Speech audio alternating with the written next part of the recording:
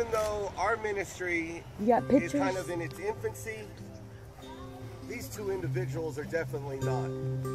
These two individuals are so well grounded that they have, through their knowledge of the Word, through their experience, through their church and the ministries and the education and the things that they have done, they have brought so much to us that that we learn from every day.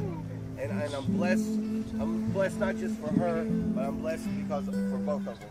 And they have elevated this ministry, and I know that they will continue to elevate each one of us on a personal level and anything else that God has for us. And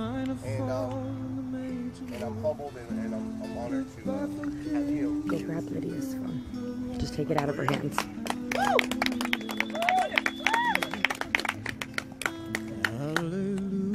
Love you, Rose!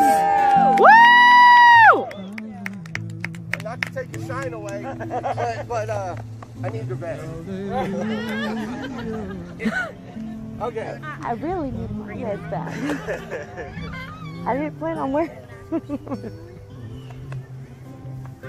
The fun doesn't stop here. The work starts.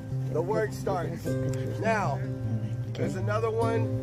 Another lady that is equally important and has been a force for God since I met her. And she has a gift. God's given her a great gift.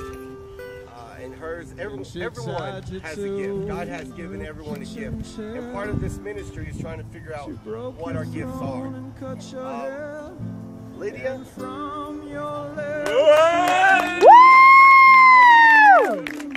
Now you just have to stand, baby.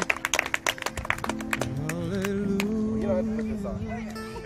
But symbolically, when you get, this will be yours when our patches are made. But once again, good job, Dwayne. It's not about this. There you go. But it's not about this. Actually, you know what? You could probably just give me it. Oh, yeah, that probably.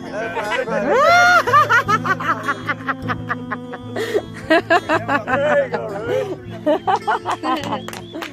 Hi, Gabby. Okay, and so listen.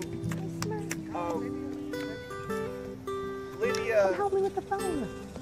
is the same way She's so beautiful. all day long. I She's have to very take a bunch of pictures. consistent. God works in her life. Okay, that's okay. Has a passion for kids, and she's a Montessori teacher. And when you see her with kids, it's like magic. And God.